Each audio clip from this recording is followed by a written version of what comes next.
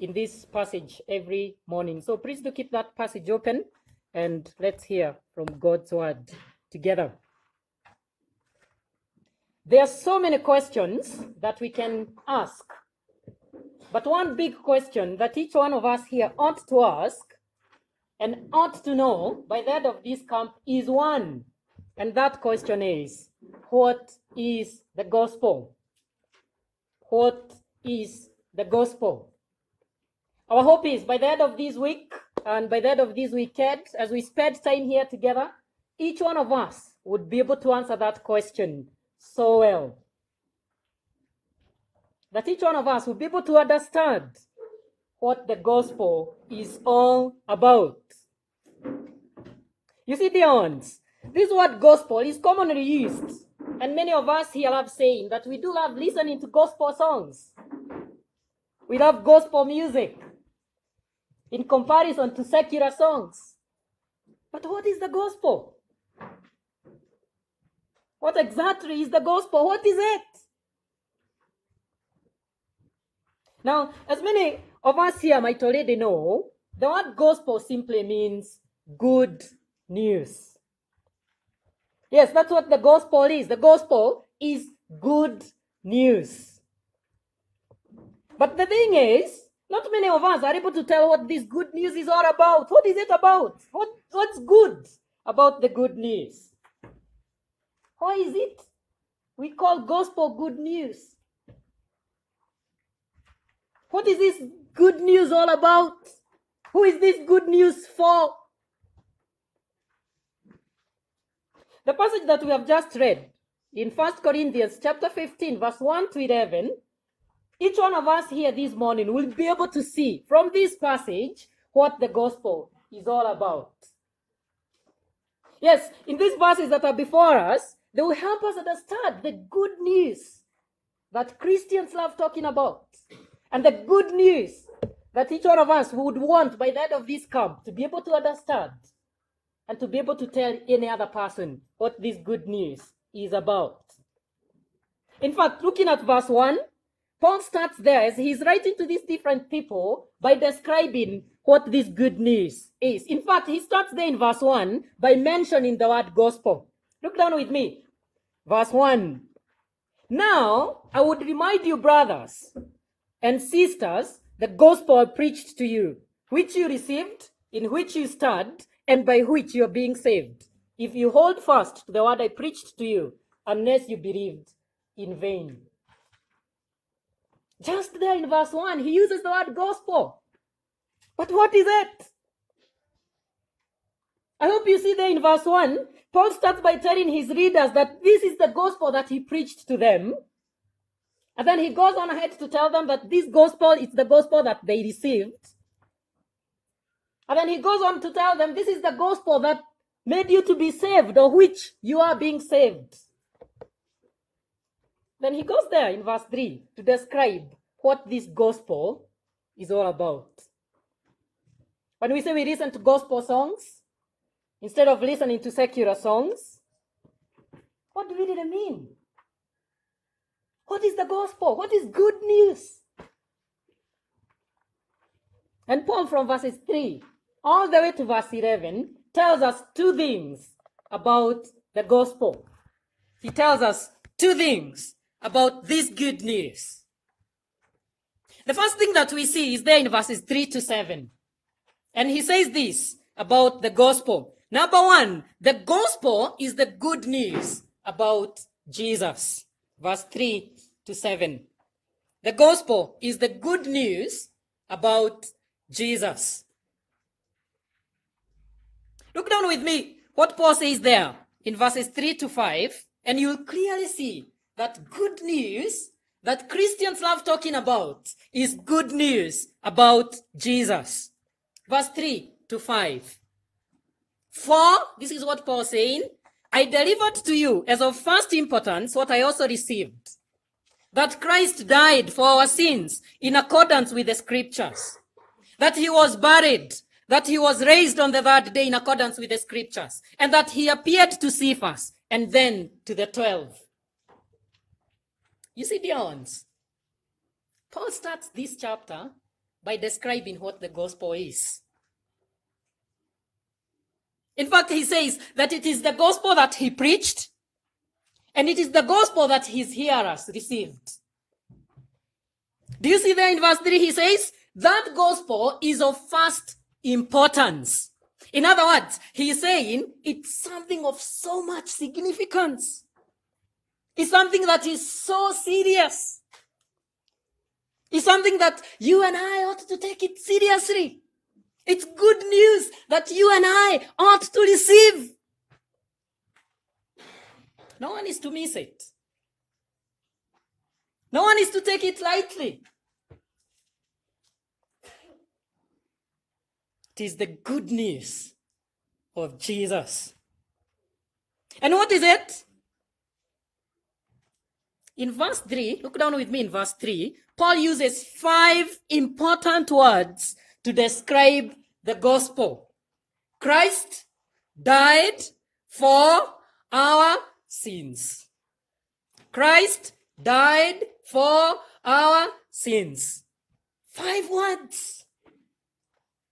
Here is the good news. Good news for all. For me and for you. Good news for all of us here this morning. And this gospel at the core, at the heart, at the center, has to do with Jesus. It's good news for us that Christ died and that he died for our sins.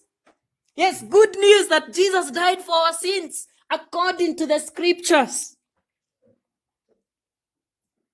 You see, those 5 words there in verse 3 is what the gospel is. That Jesus died, he died for our sins, and he died for our sins according to the scriptures. So 3 things that we see in that just verse 3 about the gospel. Number 1, Christ died. Number 1, Christ died. Now, this is so obvious. Who doesn't know that Jesus died? It's very obvious, isn't it? Jesus died. He died on a cross. He was crucified on a cross like a criminal. Even when he was without sin.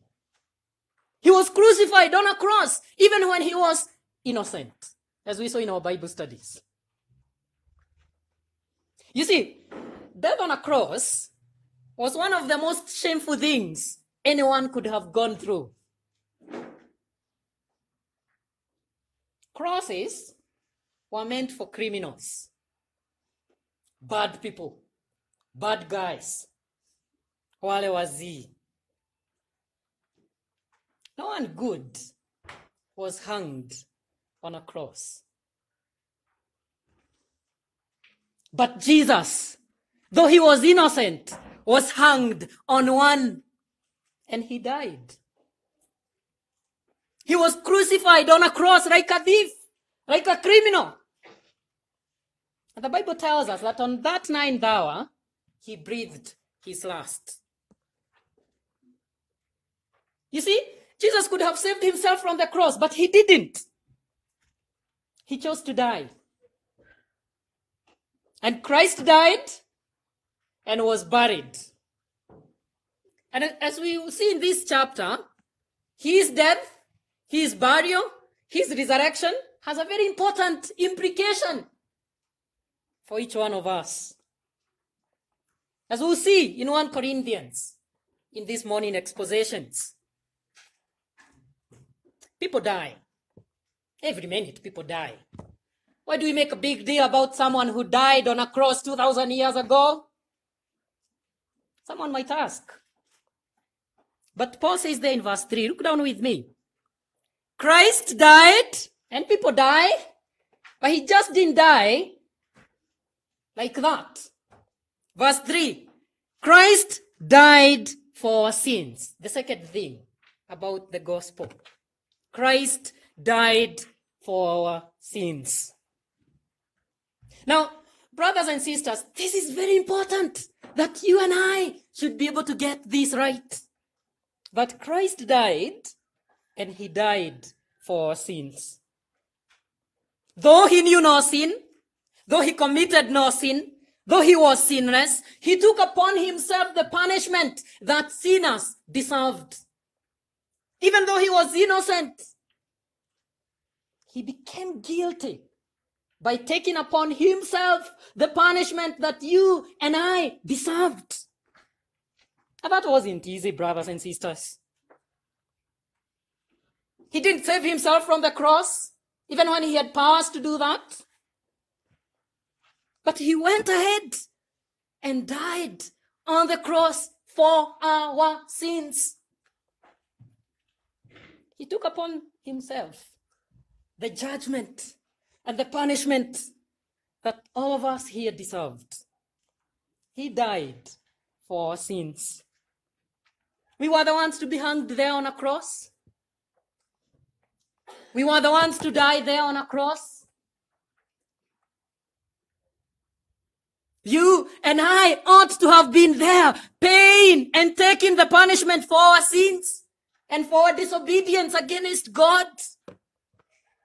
But Jesus went there and was crucified for us, for you and for me, for your brother and for your sister, for your mom and dad, for your grandparents, for your cousins. Christ died for our sins. 5 important words. Christ died for our sins. And how do we know that he died for our sins? The scriptures tell us that, isn't it? The third thing Paul says there in verse 3. Christ died for our sins in accordance with the scriptures. Which is the third thing? Christ died, number 1. Christ died for our sins, number 2. Christ died for our sins in accordance with the scriptures, number 3. You see, dear ones, this is very important for us to get this. I hope you remember last night as Eric was teaching us about the Bible, we saw that the Bible reveals God to us. Were it not for the Bible, we would not know that Christ died for our sins. No wonder when Paul is writing verse 3, he says, Christ died for our sins in accordance with the scriptures. We need to read the Bible to understand that he died for us.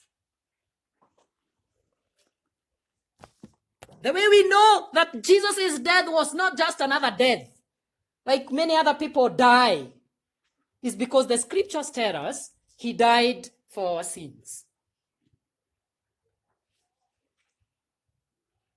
He died for us in accordance with the scriptures. In other words, the scriptures bear witness to the fact that Jesus died for us. When he died on a cross, on Good Friday, he died for sinners. He was innocent. He committed no sin. He knew no sin. But God made him who knew no sin to become sin for us. God made him who was innocent to become guilty for us. 3 important things. Christ died. Christ died for our sins. Christ died for our sins in accordance with the scriptures. But please note, brothers and sisters, in verse 4 and 5, Paul goes on ahead to show us that the gospel is about Jesus. In fact, what he does, he gives us more information about Jesus. Verse 4, Jesus was buried. He was raised on the 3rd day in accordance with the scriptures. And then he appeared to Cephas, then to the 12. After saying that Jesus died in verse 3, Paul goes on ahead to say that Good Friday was not dead. What comes after Good Friday? Easter Sunday. Good Friday was followed by Easter Sunday. Paul says that Jesus died. He died for our sins in accordance with the scriptures. But on the 3rd day, he rose from the dead. Look down with me. Verse 4 and 5. Jesus was buried. He was raised on the third day in accordance with the scriptures. And from verse 5, he goes on to say, he appeared to many people.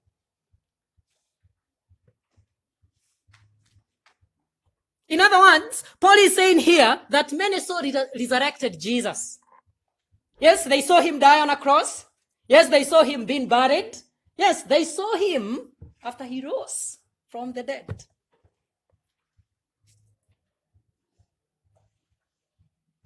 Do you see there from verse 5 that Jesus appeared to many? He first appeared to Cephas. Then he appeared to his 12 disciples. And then from there, he also appeared to many people. Look with me, verse 6 and 7. Then he appeared to more than how many people? Now, how many people? 500 people at one time. Most of them are still alive when Paul was writing this. And some of them had died or had fallen asleep. When Paul was writing this, he's saying, if you go to your village, you can be told, James saw Jesus, resurrected Jesus. Peter saw resurrected Jesus. Tim saw resurrected Jesus. But the other brothers who have already died and sisters, that you know that they saw Jesus. He died. Everyone saw him die. He was buried. We'll see tomorrow or the day after in our Bible studies. People saw him being buried. But when he resurrected, Cephas saw him. His 12 disciples saw him. And 500 people are witnesses of his resurrection. When Jesus died, when he died for our sins, he didn't remain dead. Not at all. Rather, he rose from the grave. And many saw him. In fact, we'll see tomorrow why Paul makes a big deal about Jesus' resurrection and that many saw him. Because that has something to do with our thinking of death and with our thinking of our own resurrection. So we'll be able to see that tomorrow from verses 12.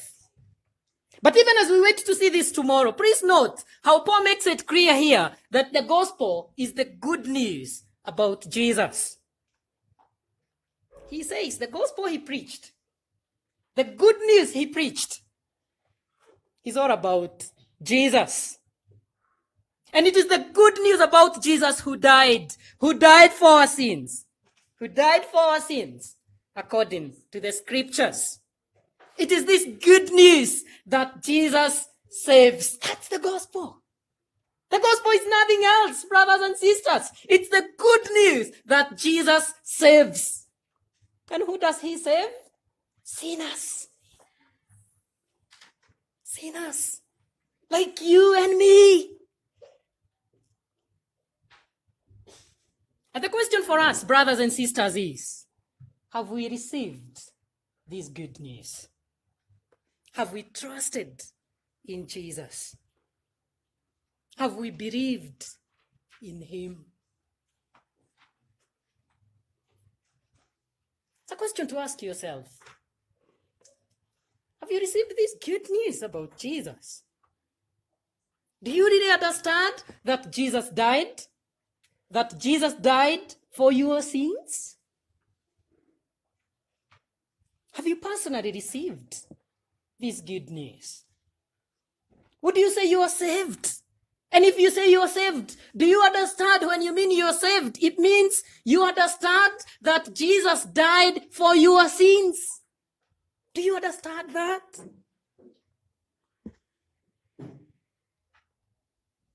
I wonder, if you don't do that,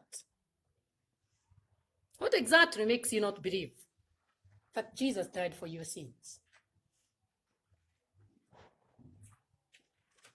What makes you not believe verse 3? Those 5 important words that Christ died for our sins. If you are here and you're not a Christian, you're not a born-again Christian. You are not a believer. You have not trusted in Jesus. What is so hard about believing those 5 words? Christ died for your sins.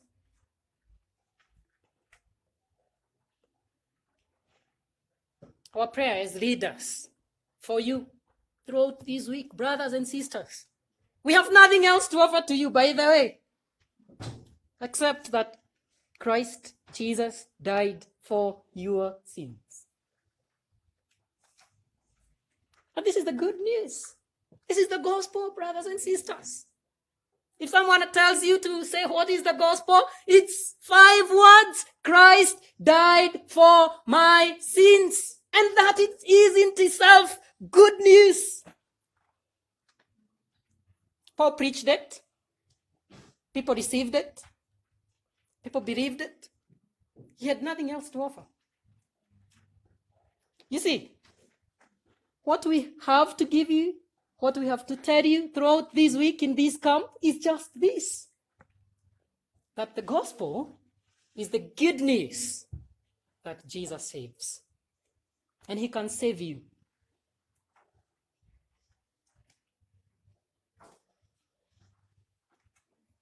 Now, moving on from verses 8 to 11, look down with me, verses 8 to 11.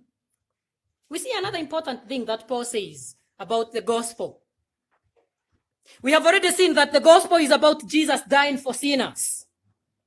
But one might ask, did he really die for me, a sinner like me, someone who is guilty? Did he die for me? And the answer is yes. In fact, a big yes. And it is yes because, as we will see, from verses 8 to 11, the gospel is good news of God's grace. Verses 8 to 11. The gospel is good news about Jesus, showing grace to sinners. The gospel is good news of God's grace. Now, Paul in these verses before us describes himself as a very bad man. He describes himself as a great sinner. I'm going to read verses 8 to 10, so follow me through as you look at your scripts and from your Bibles. Verses 8 to 10. And please note with me how many times he says he's least or worst. And also look with me how many times he uses the word grace of God. So 2 things you'll be looking as I read this through. Number 1, how many times he says he's last of all, he's unworthy, or he's least. And then look down with me again. How many times he talks of grace of God or his grace? 1 Corinthians chapter 15, verses 8 to 10. Last of all, as to one untimely born, he appeared also to me. For I am the least of the apostles, unworthy to be called an apostle, because I persecuted the church of God. But by the grace of God, I am what I am, and his grace towards me was not in vain. On the contrary, I worked harder than any of them, though it was not I, but the grace of God that is with me. Do you see here how Paul says that though he persecuted the church, though he was least and unworthy, that didn't stop Jesus from dying for him, for his sins. In fact, 3 times in this passage, he uses the word grace of God. Now, just in case we are not familiar with this word grace, we say we are from GracePoint Church. But some of us here might not understand what grace is. In fact, some of us are called Grace. You might think it's just someone's name. Sorry, Grace. Grace is somewhere. What is grace? What does grace mean? You see, brothers and sisters, grace is something that you don't deserve. It's getting something that you don't deserve. Something that you don't merit. Something that is freely given to you, free of charge. It's getting something that you really don't deserve at all, or if you like, something that you didn't work hard to get, like a present or a gift. It's something that is freely given. Let me give you an instance. Maybe this might help you. Just imagine you have disobeyed your parents at home, or you have disobeyed your teachers in school. You have done something ridiculously evil and something really bad to your parents or to your teachers at school. What you might get is punishment. Punishment for your sins. Punishment for that something that you have done. What you really deserve is punishment. Now, if you have done something bad to your parents or to your teachers, and then they tell you, I'm not going to punish you for it. That's what we call mercy. In other words, you'll say, my mom or my dad or my teacher has shown me mercy. They have not given me, or they have not punished me. They have not given me what I need or I deserve. But now imagine with me for a moment. They don't punish you, but they even go to an extra length of not punishing you, but they also do something that is ridiculously good. They take you out to a supermarket and buy you a bar of chocolate. Or maybe they take you out on a holiday or on a road trip for doing something really bad. Some of you are saying, I know my mom can't do that. If they do that to you, that's what grace is. Getting that which you don't deserve. Instead of punishment, instead of being grounded or whatever kind of punishment you get, instead of being expelled, you receive mercy. Some of you last night might have hidden their phones. Now imagine Ken getting you with a phone. Instead of chasing you out of this camp and sending you home, he goes on ahead to buy you a piece of chocolate. Then that will be grace. Something that is a free gift, something that is unearned. You didn't work hard to get that piece of chocolate. In fact, what you did was to disobey. Something that is undeserved. You don't deserve it at all. Now, Paul in these verses 8 to 11, he makes it clear that he didn't deserve Jesus dying for him. He didn't deserve it at all. Why? He says he persecuted the church. He killed those who believed in Jesus. He thus says, look down with me what he says there. He says, in fact, I am unworthy. Unworthy. I didn't deserve this at all. When Jesus was appearing to Cephas, and when Jesus was appearing to the 12, and when Jesus was appearing to the 500, Paul says, he also appeared to me. Look with me what verse 10 says. I'm going to read verse 10 again. Verse 10. But by the grace of God, I am what I am, and his grace towards me was not in vain. On the contrary, I worked harder than any of them, though it was not I, but the grace of God that is with me. Paul knew so well, I didn't deserve Jesus dying for me on the cross. I didn't deserve resurrected Jesus coming to appear to me, but he did.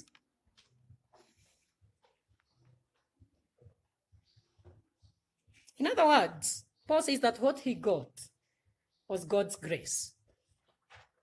He got what he didn't deserve at all. He was shown and given what he didn't deserve at all, God's grace. No wonder some people call grace. If you write the word grace, G-R-A-C-E, going downwards, God's riches at Christ's expense. God's riches at Christ's expense. That God shown him mercy. God gave him that which he didn't deserve. By the fact that Christ paid for it on the cross. When resurrected Jesus appeared to many, Paul says, he also appeared to me. And this is the good news, brothers and sisters. Good news about Jesus giving grace to the undeserving. Jesus dying for sinners like you and I. Jesus dying for us and showing us grace. Let me tell you something, if you didn't find it when you're doing your Bible study. You and I, in today's Bible study, can only be compared to Barabbas. You and I can only be compared to him. No one else in that story that we looked at today. We are those who disobey God. We are those who do not obey his commands. We are those who sin against him. But instead of us dying on a cross,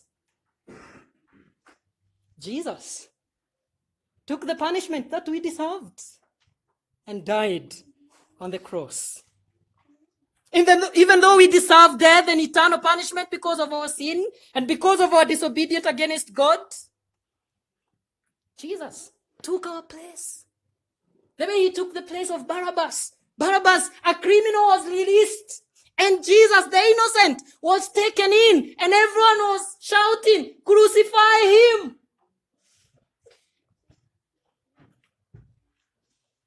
This is what the good news of the gospel is. In fact, brothers and sisters, this is what makes Good Friday good. Jesus Christ died for our sins. Now, before we bring this to a conclusion, it's good to ask ourselves, so what? So what are we to do about this good news about Jesus showing and giving grace to the undeserving? And the answer is right there in this passage that we have looked at. And the answer to this simple question of, so what are we going to do about this? Tell us. The answer is there. Hold fast to the gospel and keep on believing it. So what? Hold on to the gospel and keep on believing it. You see, dear ones, our response to the gospel is one: believing in it. And if we have already believed it, the response is simple: keep holding on to it. This is not something that I've cleverly come up with. Look down with me, verse 2. Look down with me. I want you to look at your passage or your Bible. Look there in verse 2.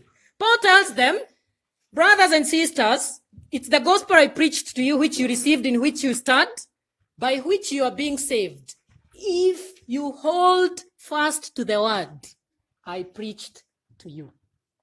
What are they to do? What are they to do? They are to hold fast to the gospel that Paul preached to them. This is important, brothers and sisters, because this word "if" shows they need to continue doing it. You hear the gospel, you don't stop there. You keep holding on to it. You don't start inventing something new and thinking, oh yeah, the gospel is good news about Jesus showing grace to sinners. Yeah, I know that. I need something new. No, there's nothing new. Sorry. Keep on holding on to the good news about Jesus showing grace to sinners. In fact, look again with me, verse 10. Then he says, by the grace is what I am. But then verse 11, he says, whether then it was I or they, so we preach, and so you. And so you. Hold fast to the gospel. Believe it. Hold fast to the gospel. Believe it.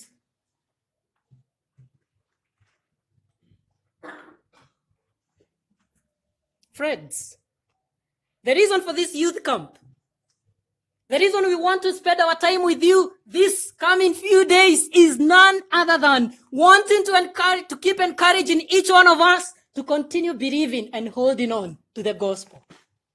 If you haven't believed in it, our job here is very simple for you. We will make it fun. We'll do different activities. We'll do different games. We'll hear different sessions. But one main thing we want you to do is believe the gospel and hold fast to it. We want to help each other, to remind each other that good news is about Jesus, showing grace to the undeserving. And we want to help each other in the coming few days to believe in this gospel and to hold in to it. So let me ask you as I finish. If you are here and you have not believed in Jesus, you haven't believed those 5 words, Christ died for your sins, our prayer and our hope is that this camp, you will do that. Would want to make this very simple. Would want to encourage you to speak to one of the leaders here who will spend the whole time with you. Just grab the hand of one leader here and ask them, or tell them, I would want to believe this good news. And we'll be very happy to do that, to pray for you. We'll be very happy to keep explaining this good news to you. So if you are here and you haven't believed in Jesus, you haven't believed in those 5 words about Christ dying for you, our prayer for you is you'll be able to do that this week. And if you have done that, you have already believed in Jesus, you see yourself as a saved and a born-again Christian, then the question we would want to keep asking you is, are you holding fast to the good news?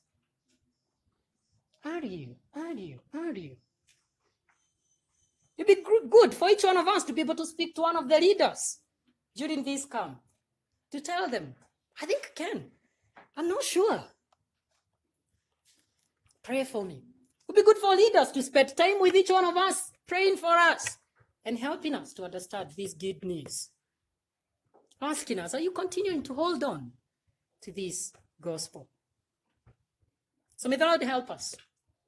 May the Lord help us to know that Christ died for our sins. Let's close our eyes so we pray.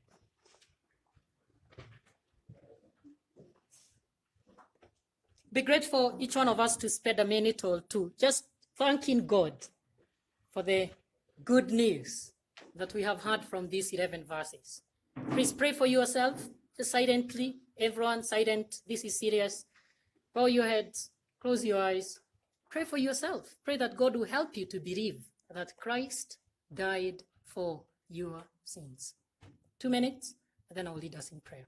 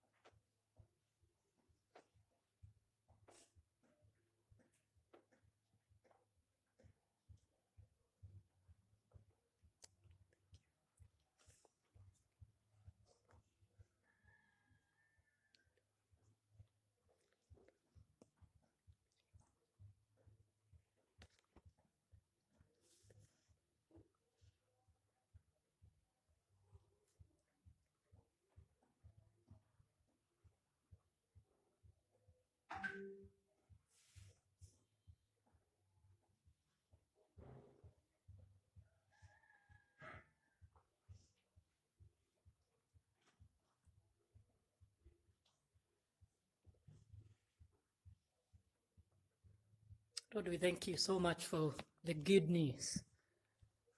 We thank you for the gospel.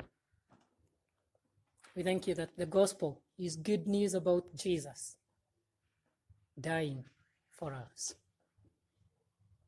We pray for one another in this room and throughout this camp that you'd help each one of us to believe it, that you'd help each one of us to hold fast to it. Praise Lord, would you help each one of us to understand that we are those who deserve your punishment because of our disobedience against you. And we thank you for the gospel. We thank you that Jesus died for our sins. Thank you that we who are guilty are declared innocent because of what he did on the cross.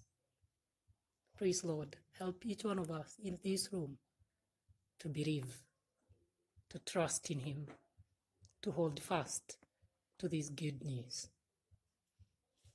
We thank you that we who didn't deserve your mercy and your grace, you showered it to us. You shown this grace to us. We who describe ourselves with the same words Paul is using here, unworthy, least of all.